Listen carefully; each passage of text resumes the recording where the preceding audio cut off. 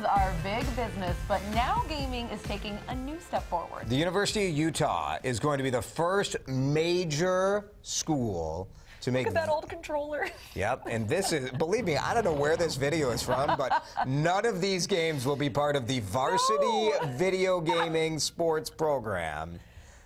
Apparently, our file video system. Throwback. We haven't bought a video game system in the old file video factory in years. Funny. So, this new esports, it's going to be a varsity athletic thing. We're not quite sure yet. Okay. This university has one of the best video game development programs in the world, and that's where this competitive league will be housed.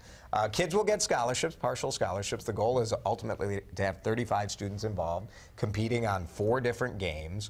What do you think? Video gaming as a college sport? Well, when you think of video games and you think of just the industry itself, it's a $23.5 billion industry. Now, video games as a sport, I had to look up the definition of sport and really think about it. So it says an activity involving physical exertion and skill in which an individual or team competes against another or others for entertainment. You're definitely competing against others. Yep. I would think that sometimes your heart rate does go up when you're playing those video games. Yeah. My brother, when he plays video games, he gets a little sweaty sometimes. Okay. You know? I get fired up when I play Mario Kart, and it does for sure. take skill. It does take practice. This is so funny to me, but this makes a lot of sense for the university. We can laugh and say it's a sport or it's not a sport, but if there are some of the best video gamers in the country out there who are competing, and by the way that this competition works, kind of like March Madness, but for video games. You have a team, you're competing together, you can win like $8,000 per player if you win that. So if you are one of the best video you can watch them on TV. Programs, yeah.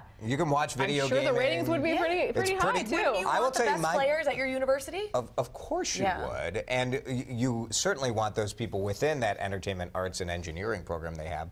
But the University of Utah is saying, like, you know, these could be kids from any major. Just like in football, you're not necessarily, you know, sports medicine or sports management.